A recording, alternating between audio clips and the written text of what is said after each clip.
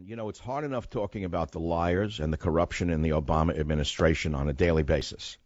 What's even worse is dealing with the liars, the scoundrels in the fake conservative media, such as Brent Bozell of CNSnews.com.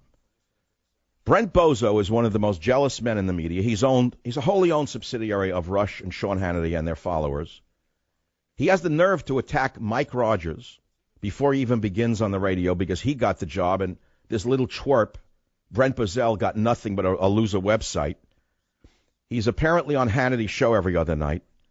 But here's where I draw the line. He said Cumulus replaced Hannity's show with the embarrassing Michael Savage. His numbers, too, are dropping. I challenge you, Brent Bozell, right now to come on my show and prove my numbers are dropping. You are a bigger liar than Obama is. You have no credibility whatsoever. You're a liar through and through. And let me tell you something. We know how bad Obama and the Democrats are.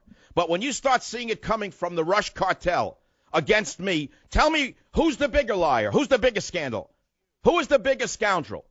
Obama, because he is what he is, or L. Brent Bozell and CNN News that pretends he's a conservative, and he knows what a conservative is, and he lies about it. My numbers are growing.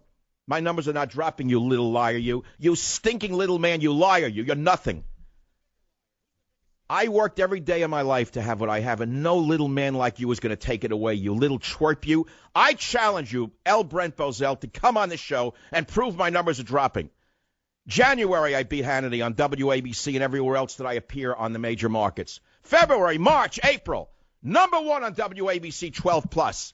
You lousy little liar. And how any of you could go on these sites and take them seriously and think that they represent you is beyond me.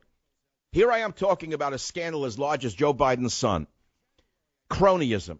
A new oligarch taking a job with the Ukrainian oil natural gas producer. Say, okay, the Democrats are bad. And what? The conservatives are good? Who? Conservatives like who? Conservatives like who? And he attacks this guy, Mike Rogers, because he got the position. And this little L. Brent Bozell has been dying to have a radio job ever since he could crawl. He's got a loser website, probably makes nothing a year. Every other day he's on the Hannity show. How do you feel about fraudulent websites like CNSnews.com putting out fake news against me in order to prop up Hannity? How do you feel about L. Brent Bozell lying when he says my numbers are collapsing when they're rising?